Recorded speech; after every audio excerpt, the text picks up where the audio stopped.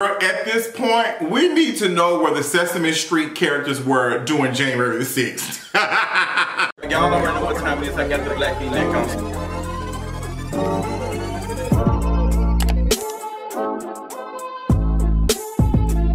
What is going on, y'all? Welcome to this petty edition of Kingery's video, girl. I missed you all so much, girl. Content coming out today. I have a lot of things to say. What is going on Sesame Street, girl? What is going on for not just Rosita, but also who else but some other characters that just have been seeming like harassing black kids, not like giving them high fives. Like, girl, I got so much to say about that. A whole bunch of stuff is going on. We got the situation with Monique coming to Netflix with a special. Girl, I have thoughts with that. Ellis marrying this white woman and taking a picture. It looked like he kissed a white powdered cake. I mean, girl, you can't, like, it's just so much. Speaking of pink cakes, not pink cakes, but white we gotta talk about the pink sauce. So many things to get into in this Kingery's video, but you already know before we do anything, what we gotta do? Period. So what's going on, you all? I will say that I am in a good mood. I am laughing at all the things that are going on this week. I cannot wait to see y'all reaction to some of the thoughts I have on the several things that we got to talk about today. But also, I'm in a pretty decent, good mood. You know, it's some things. I will say that I've been talking about this a lot on Patreon. If you're not subscribed to Patreon, subscribe to Patreon. But recently, I have been moving my body. I've been exercising. And I will say that when I do leave from exercising and stuff, I feel really good. It's been really good, important for my mental health. I'm just curious to see what is going to happen over the next couple of months, next couple of weeks, because girl, I hate it, but I love the feeling when I leave, like the endorphins and everything that are going and just making me feel good. And I honestly really need it. I really need it, and I appreciate you all so much for loving on me, watching it, and consuming my content. I love y'all, love y'all. But girl, I'm doing good. I'm doing well. Sending positive energy out to everybody who's watching this, girl, because we finna get into some laughs. So go ahead, let's go ahead and get into the tea for today. This is the tea for today. Hey, Jordan, my guy Jordan on Instagram that goes to pre-review, is that when he posted pre-review, like I said, P Valley, Queen Marie. But girl, we have got to talk about Sesame Street. What is going on at Sesame Street, girl? Honestly, the video got posted and it made its ways. You saw these two black girls in the Sesame Street, you know, memorabilia, they had their backpacks on. You know, they are excited to, you know, like see these characters and stuff, these things. And the character just like walked off on them like, oh girl, I don't see y'all, and just to give him a high five. And the person who brought it up was like, hey, you know, this is an issue and like I don't know what's going on, but y'all, we need to look into this. Like, I don't know. And, you know, folks will say, oh, you're playing the race card. Y'all making everything a moment. It's just like they probably didn't see the kids. But anytime black folks bring up race, it's important because it happens. Then, before you know it, several other videos came down the pipeline of kids being pushed by Sesame Street characters, not being acknowledged, like going to high five all of the white folks, and then with the black kids, you're not, like, they don't recognize. You had so many parents post these videos of these kids, you know, not getting any attention from these Sesame Street characters. And Sesame Street literally dropped the ball. The first response was, girl, I don't know what y'all trying to do, like, but we good over here, we don't do that, and that was a one-time event.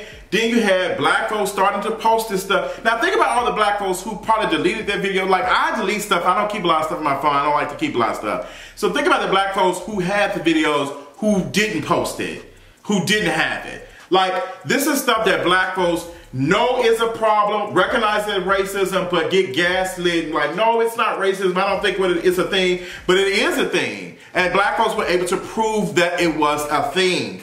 And girl, now Sesame Street's like, hey, we doing some diversity training, we getting the girls together. You know, y'all need to do a thorough investigation. And I think this is an interesting conversation because it goes to show you, like, I've been thinking a lot about how tech is racist. And tech is, like, the internet is racist, social media and all these things are racist, all the other stuff like this been created because it's been created by people who are racist. Like a racist computer can't exist because the person is like that is creating the computer is teaching it racism. So you have these people who are inside these puppets who are their own biases and anti-blackness is jumping out, and they don't want to speak to these black kids. They don't want to interact with these black kids. So these characters that are supposed to be loving are being, you know, what's the name, being controlled or put on by folks who have like anti-black views. Like, you're not telling me, like, I believe everyone, I believe these parents, I believe it. And I know that black folks, a lot of black folks, double check, triple check, and cross check before they call things racist because they know it's going to be pushed back immediately. And it's not because folks don't believe them, it's because white folks don't want to acknowledge that it's an issue. They want to push it away. So I'm glad that black folks have sounded off and posting these videos and calling Sesame Street out. And girl, now y'all got home, the kids are distraught, and baby, they got a lawyer and everything. I don't blame them. We ain't get reparations, we gonna find them somehow, period. Y'all gonna pay up. So I'm sending energy out to these parents and stuff, because that is devastating to take your child somewhere like that, and then, you know, they don't get disrespect, and then you see like all the other kids all the other black kids have experienced the same thing. I need to know where Rosita was during January 6th, period. I need to know. She needs to be speaking in front of Congress right now. So yes. So let's move on. We got some other things to talk about. Let's get into Tasha K losing her appeal. We already knew that. I honestly wonder what was inside of Tasha K's mind when she was appealing. Like, girl, you are not smart. You were Latasha Kibi. You are not, Kibi Studios, y'all are not smart. Like, this appeal made no sense. What was her strategy? What was her strategy, girl? You got to pay up. You might as well contact Klarna. You might as well go ahead and open one of their physical cards up or something. You're going to have to be making some payments. You're going to have to make some payments, girl. You got to make some payments. And that's a big judgment, girl. Like, I know I owe some apartment probably like $1,000 or $2,000, but $4 million, I still got approved for my house. Hey, what's the tea? But girl, and I didn't pay that. I'm not paying that. Let me tell you something. Some things, I'm gonna wait 7 years to pay it off. With Latasha Kibi, she ain't gonna be able to. So, baby, Latasha Kibi might not be able to drink no high tasting wine no more. She might have to go down a couple of bottles because she got to make some payment arrangements. You need to pay up. Now, we've talked about power dynamics when it comes to a celebrity like Cardi B suing a blogger or whatever, like the blogger lady. Tasha was told several times to leave Cardi B the hell alone. She never did do it. She never did do it. She just wants to continue on. And as someone who sat next to her and spoke with her on her what's name, she does have some very trash views. She's transphobic, she's anti-black, and she's colorist as hell. And I feel for her dark-skinned children, to be honest. Because like if you're saying some stuff like that and we're seeing your clear like signs of anti-blackness and stuff, you should be raising no children, to be honest. And I'm just gonna say it like, and it's like, you know, she's not the only one. But some of y'all colorism be really jumping out, and it be affecting y'all children and y'all loved ones, and y'all don't be knowing it. But just seeing how she speaks about stuff and how she was so adamant of misgendering Zaya Wade a couple of years ago, she's a trash person. I don't really care. I hope she sues every penny. I hope she goes broke doing this because she deserves it. But she lost an appeal. Just say, girl, what is this, honey? It's not giving. You gotta go figure it out, boo. Take it back. All them fake ass, take it back. Let's move on to one of the most funniest things happening to like this week is Jay Ellis getting married to his long-hidden white woman. So y'all remember Jay Ellis, who played Lawrence on Insecure? He has been in a relationship for a while with this white woman, and he completely hid her. Like, baby, you would not see any pictures besides the pictures she posts on her Instagram. Let me tell you something, these black actors, when they make sure to keep these white women they be in relationships with off line. They do not want to be seen with them. Like, girl. And I'm very curious at how y'all who are immersed and benefit so much from black culture, how y'all do not have black partners. And I had made a comment, I was talking to my friend earlier, like, if your partner is white and y'all have a business, your business is not black owned, it's a plantation. I'm sorry, girl, I don't make the rules. I'm just telling you what it is. You cannot call this black owned business and you are in a relationship with a white person. Girl, it's a plantation, period. And your partner is the overseer. I tell the truth. What I'll say, I tell the truth. Get ready for the redemption battle, period. But girl, hilarious. Back on Jay Ellis. Jay Ellis married this white man. I'm pretty sure he's in love, or whatever it is. And love is love, period. Pride symbol here. Love is love. He's in love with this white woman, marry her. But baby, what was funny about it is that the picture of them walking down holding hands, as you zoomed in, I looked over to my left. Oops, there it goes, the baby powder on the face. He has nothing but white woman all on his nose, all on his lips. He actually makes me want some powdered donuts. Not those type of powdered donuts. If you know, you know. But not those type of powdered donuts, because I don't partake in that type of stuff. But the other girls do, and there's no shade to them. Get how you live it, but it ain't me, girl. I can barely do THC if you had me, Doctor Strange, and everything. But yeah, like it just looked like he just got hit in the face with a diaper, or a diaper with baby powder. It was all in his face. It was written all over his face. Like, as much as he was trying to keep this white woman scrubbed off the internet, it was all on his face. Girl, Miss Honey. Girl, that was hilarious, but they were eating Jay Ellis up. Baby, he had them comments turned off. I don't blame him. He said, y'all ain't finna, not that one. Y'all ain't gonna be dragging my white woman. Y'all ain't gonna be doing anything. But he did play in Top Golf. I heard he did a pretty decent job in Top Golf. He took the top out of the Maybach. That song was so trash. But what was it called? Top Gun. I'm about to go see that. My good boo, T told me that it was good. Then my homegirl, Sharonda over at Pay Your Weight, the YouTube channel, told me it was the best movie that came out this year. So I gotta go check that out. I did a whole review for Nope. Did a review for it, non-spoiler review, and then spoiler towards the end. Check it out, girl. Let me know your thoughts, because I had some things to say about the movie, but y'all got to go. But the girls over at Patreon already had access to it. They already been watching it for a couple of hours.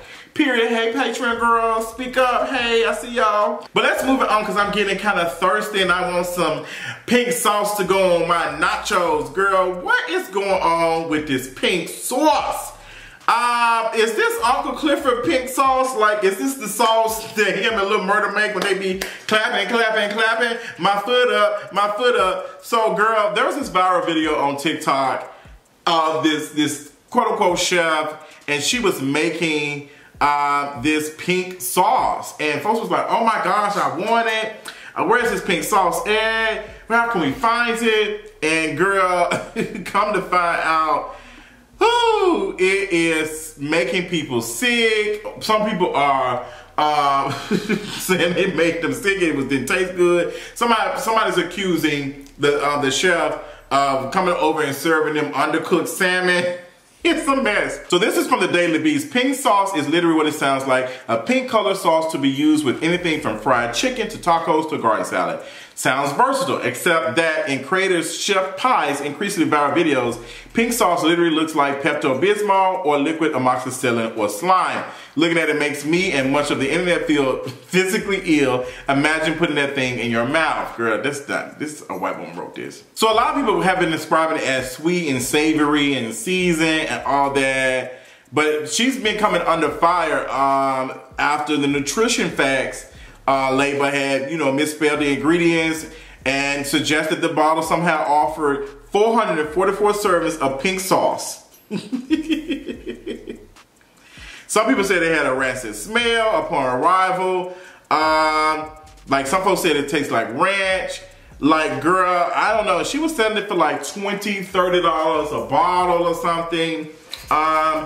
And she posted a video of her making some, and then she had like some garlic in it with some olive oil, and like she didn't have no hair net on. She had no, like, she was just in the kitchen. Now, I don't have anything against chefs, not wearing Hernandez or whatever. Sometimes folks do be, you know, I had a person cook or whatever, and they ain't have all the stuff, and but they were groomed, well groomed and whatever. But when you are making like mass production product, you're working, you're sweating, you do all this stuff. Like you in your kitchen making this sauce, you charge $30 and you send this stuff out. Somebody made a joke and said that she sent some what did she see? She had mailed a boiled seafood boiled. She had mailed a seafood boil. Let me tell y'all something. Girl, they've been dragging it. They've been saying that, you know, the secret sauce, the pink sauce is a bunch of mess and it's just not giving. It's just, it don't taste good. Some folks have been dragging. It's been a big conundrum all on social media. Some folks trying to, you know, y'all support black women, y'all support black business. Girl, a lot of these folks be white labeling stuff, overcharging folks for stuff so they can take their ass to Punta Cana. The same folks selling these cheap ass jock straps and selling them for $40, $30 so they can take their ass across the damn world and take pictures and tell us that we're poor. I'm tired at this point. The economy is collapsing, all of this stuff. Girl, it's just a mess. So, girl, y'all look up the pink sauce. Tell what y'all think about it, girl. I won't be eating that. It's not clicking for me. I don't want no pink sauce, girl. No, ma'am. But moving on, let's talk about Joe Biden. Joe Biden has COVID. She got the Rona, honey. She got the Rona that came and knocked on that 79-year-old man's lungs. It's just not a good look for our president. Somebody posted a video of Eva crying when Joe Biden got elected. As one nation. But joy cometh in the Come on, morning. Joe! We will get through this. We gonna get through this together, y'all. Together. Go, Joe! Girl, that video, it did not age well. Oh my God. Oh, the things. I'm over here screaming. But Joe Biden has COVID. Girl, what is the Blink 82 virus? Girl, the whatever. I don't know. What is it called? BA421? I don't know, girl. She run her tap dance on everybody. Koviana has yet to get me. I'm thankful that she has not got me together. Yeah, but I have been very relaxed. I will say, I will go to the grocery store wearing my mask. When I do go to the gym, I am not wearing a mask. It is very difficult to wear a mask while you're at the gym. Even if you start, like I sweat, if you start sweating, girl, the mask get wet, it's like it's no good no more. But I try to make sure that I'm working away from folks as best I can. And it's a unnecessary risk for me. But when I'm going to the grocery store, anything else, girl, it's giving mask for mask. I'm just not going to be able to deal with it. But a lockdown is not happening. Like people, nobody's wearing masks. When I went to the movies Tuesday, me and Sharona probably was the only folks. There was probably like 6 people out of like a couple of hundred who were sitting in this movie theater and did not have no mask on. They were walking out. These folks did not have no mask on. Like none of them had on a mask. Like it's just bad. So we have this very infectious like new strand, this variant that is infecting the girls, and it's just, I don't know, girl. Then we got monkeypox rolling around. She around here tap dancing on the girls in New York and coming down to Atlanta. It's too much. It's too much, girl. Like, and y'all girls want to go to the clubs. I'm not going to no club. I don't want to go to no club. The most you can get from me is a restaurant. A restaurant. I don't want to smoke no hookah. Until I get this vaccine for Miss Monkeypox, until all the white gays in New York and everywhere else consume all of them. Girl, I did a whole thread about that on Twitter because it's getting out of control. Because black and brown folks have not been able to get these vaccines, and they're the ones who are more at risk. And I have some thoughts. I think that the monkeypox, you know, it's not a gay disease. It's not, you know, necessarily transferred from like sex. It can, but it's really skin to skin contact. That's why we want to keep saying, reiterating, there is no such thing as safe sex. There's only safer sex. Let me repeat that. There is no such thing as safe sex. It's only safer sex. When you're talking about describing having sex with a condom, you say, hey, girl, we had sex with a condom, or you did condomless sex, or whatever. But sex is sex. Sex is what you make it, all the other stuff. We can all do things to mitigate risk when it comes to sex, but we cannot, there's no such thing as safe sex. Like even like it's just safer, like safer. It is always going to be a risk. It's a risk when I drive my car down the street. It's a risk when we going to the gym in the middle of a pandemic. There is risk. You can mitigate risk as much as you can, but it's still going to be what? Risk. That's my little HIV spiel, girl. You know, girl, I hop into my little advocacy bag every once in a while. Where my girl Ronnie at? I hop into my advocacy bag every once in a while. Let the girls know that I know what I'm talking about. Like, until y'all, you know, y'all pharmaceutical companies and stuff who need the gays to come and tell the girls what to do, hit me up at justin@kingarees.com, period. Because I love to talk to girls. I love to get paid to do and work. I love to get paid to do the things for my community. Somebody had said they will drag any influencer that the White House taps to have a conversation about monkeypox.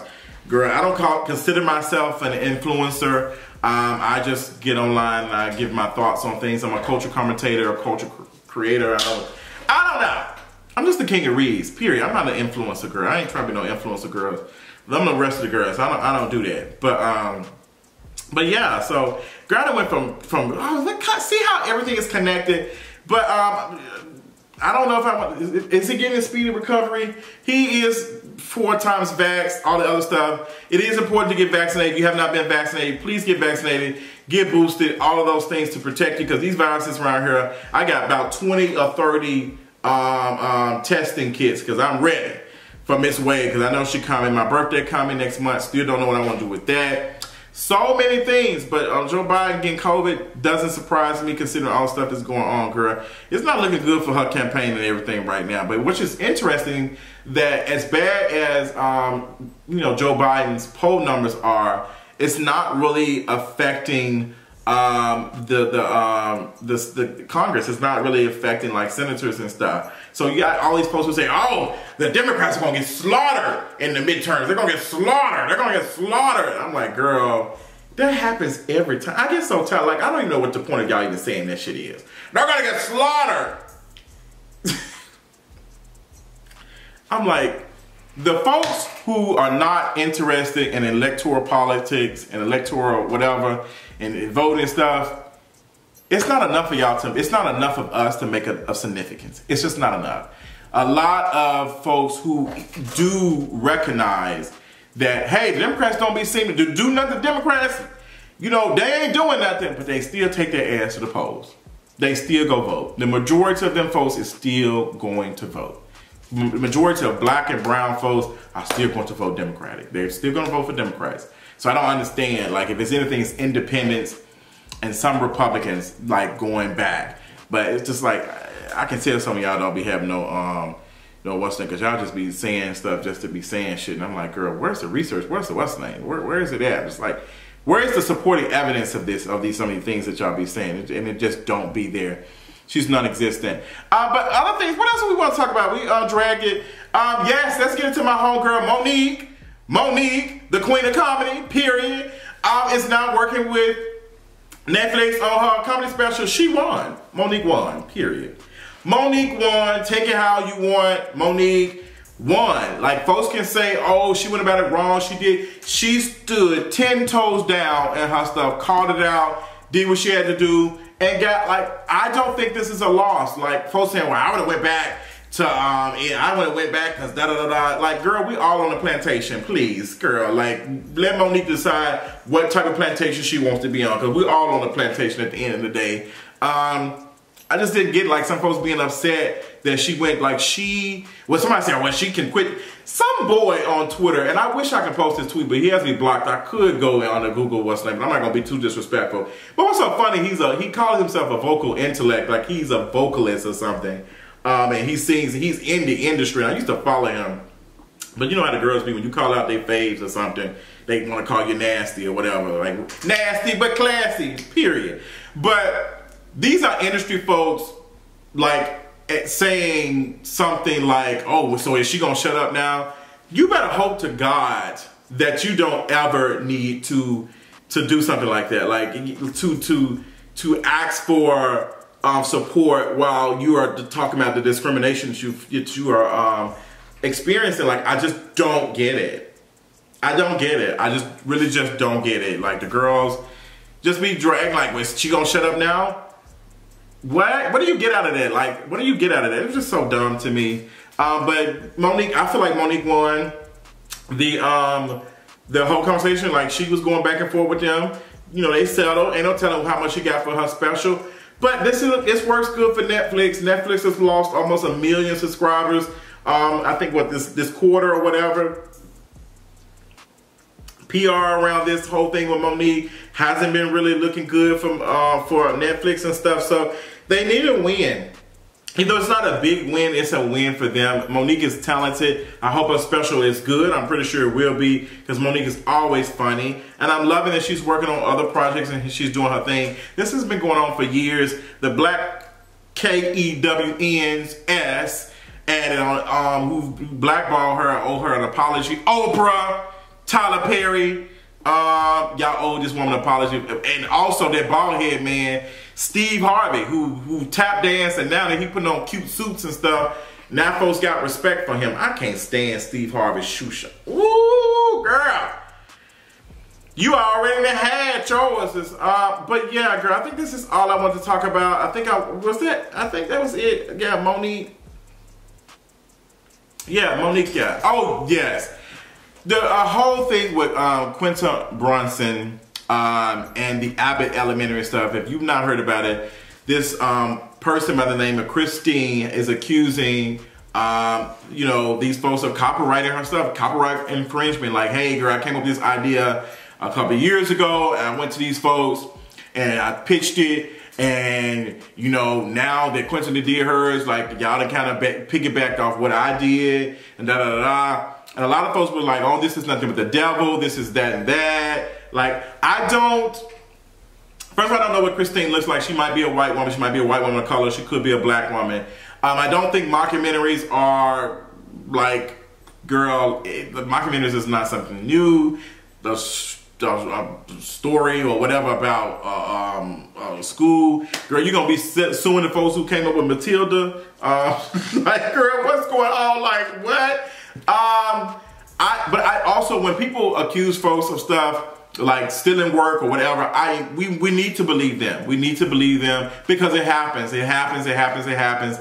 But once the T's start coming out, then it's like, oh, okay, same thing that happened with me. Homegirl was talking all that mess. She said I was stole, didn't pay, didn't come to find out when it got revealed that she didn't write the stuff. Did she deleted tweets and all this other stuff? But she never did. Still to this day, it'll be a year in December. Still has yet to offer me an apology from the damage behind all of that other stuff. But I do believe that it's okay to believe a person from the beginning until we start to see the facts and stuff. But girl, you know, everybody don't be wanting to you know, come back and admit that they wrong. But I don't think that this whole thing with was copyright. I don't think that Quinta did this. Quinta's been working on this for a minute. And sometimes negativity does happen. You have to be prepared for it as a creative and all the other stuff. When you got a big project coming, you just be expected to somebody gonna try to pull your wig. It happens. At this point, it happens each and every time, honey.